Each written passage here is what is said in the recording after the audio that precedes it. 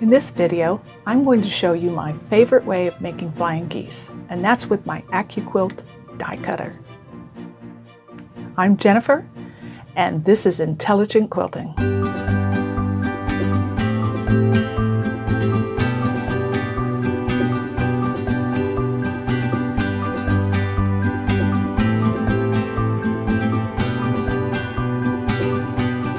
When you want to make flying geese with an AccuQuilt cutter, I typically start with, well, there's two dies that you need, and those two dies you will find in your cube.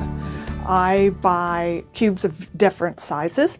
This is an 8-inch cube. There's a 6-inch. I've got 10 and 12. Don't have them all yet, but I really like them because each cube comes with a set of dies that allows you to make common quilt units like flying geese, like half square triangles, like quarter square triangles, etc. To make flying geese, you're going to need two dies.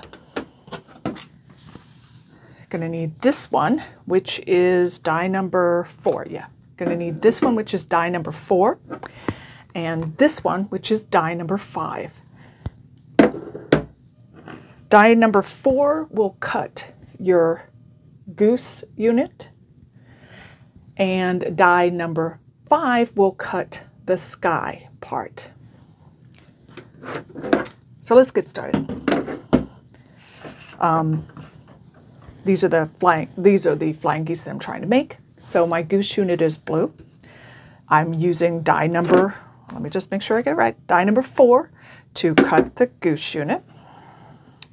And to figure out how wide to cut my strips, you just measure the width here and then add about a ½ inch.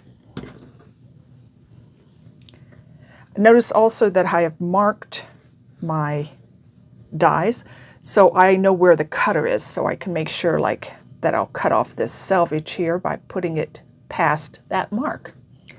And let's see, so also you can layer up to 6 layers at a time with my particular cutter. If you had a studio cutter, you can cut even more at a time. I've been cutting my geese, so I don't really need that many more. So I'm folding it only 3 times, but you could just keep folding up to 6 layers to get the number of geese you have to cut. Remember, one of these, one square is cutting 4, so you're going to get 4 geese every time you have a layer. So with 3 layers, I'm going to get 12 geese. That happens to be how many I need.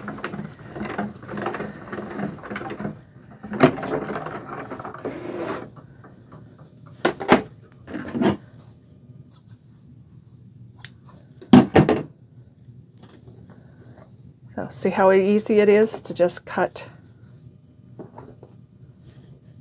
these. So now I have 12 more geese to add to the pile of geese I've already cut. And this took like 2 minutes. I don't know. It's just amazingly fast.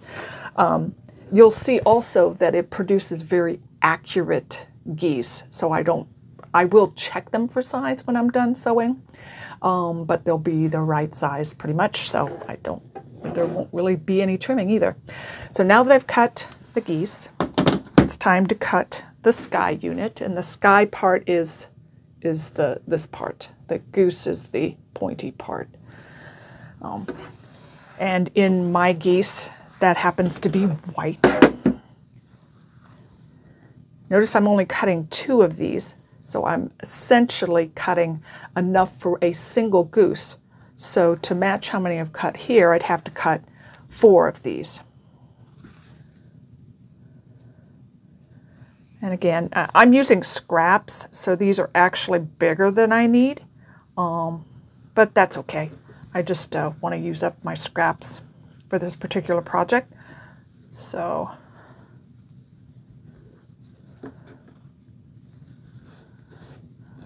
let's see if maybe I can get one more.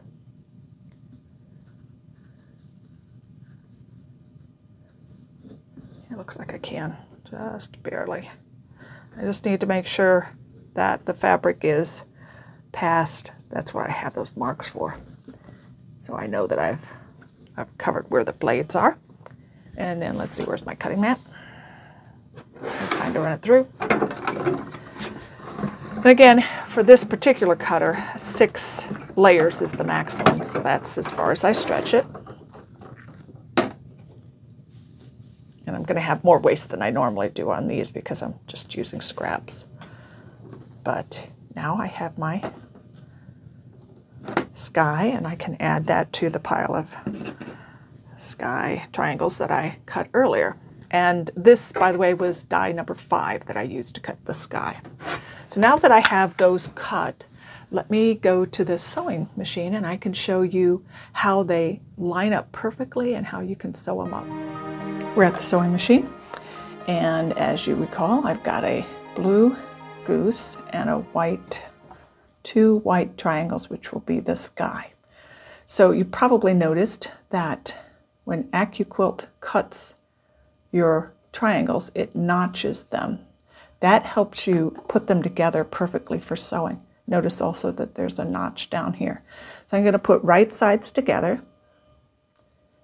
I'm going to match the notch here, and at the top there's going to be a little point showing. That's fine. Let me go ahead and pin, and then I'm going to sew a 1/4 inch here.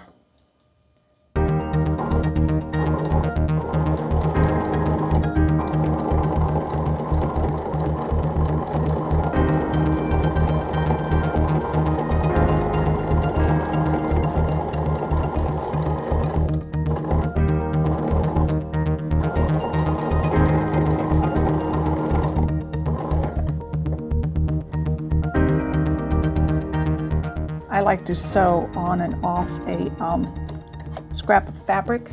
It helps to keep my thread tension nice from the get-go and avoid any thread nests on the back.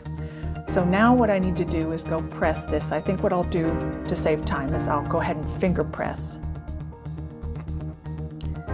But you should always press before you do the other side. Oh, I like to press mine open, that's right, so let me press that open. See what I'm doing there. So, done a pretty good job for now. And it's time to add the other square. Right sides together. Match that little notch here at the end. And then now at this point, this notch is going to match up with the flat side of the other triangle. So let's pin, and we're ready to sew.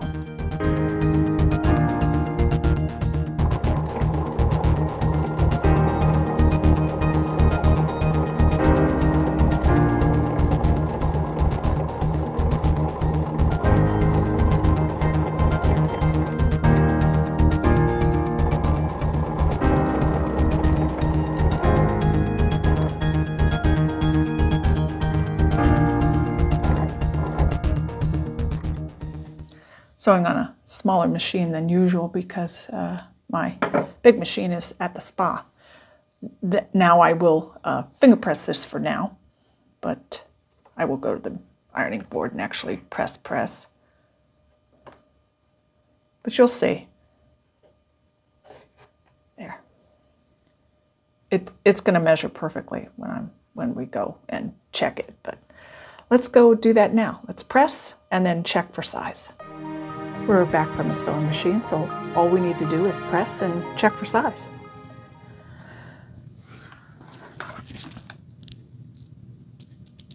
I like to press with a hot, dry iron, using my wool pressing mat and my wool clapper to press my seams open.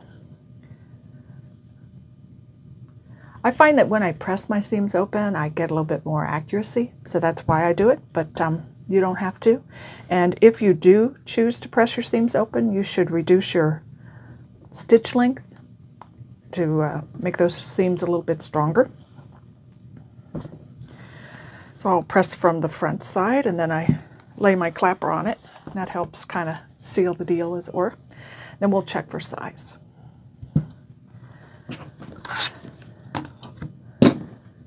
Let me move that out of the way.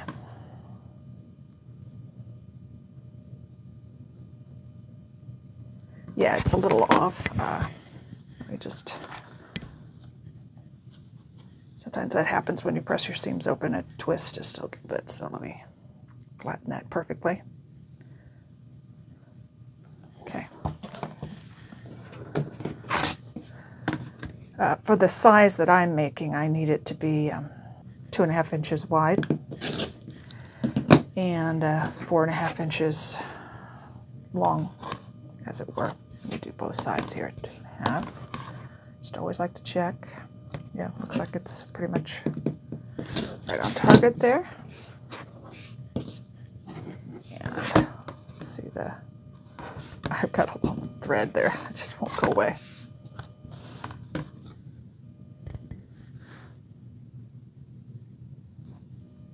There you go. And when you're measuring, you want to measure from the halfway point that's right. You want to put your halfway measurement at the point of the goose, and as you can see, it's good to go. So with the AccuQuilt method, you get to save a lot of time, and I only just made one, but the cutting is fast and the sewing is fast as well, and there's typically no trimming, so that's why it's my favorite method. Now, if you do not have an AccuQuilt cutter, there is a method that is very similar to this. It's called strip method number 1, so look for it on my channel.